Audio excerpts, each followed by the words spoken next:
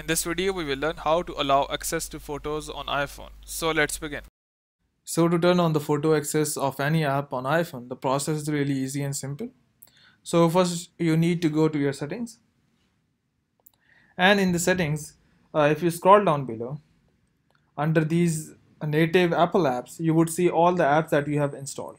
For example, if I am getting an issue of access of photos on Snapchat or Instagram or any other app, I would simply go to that app. For example, I simply go to Instagram or Snapchat or any other app that is having this issue of access to photos on iPhone.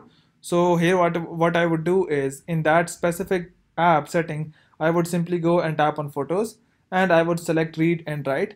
And in this way, the access to the photos will be allowed on iPhone. So hope it has helped you in allowing the access to photos on iPhone. But before you go, please like, subscribe and share. Thank you.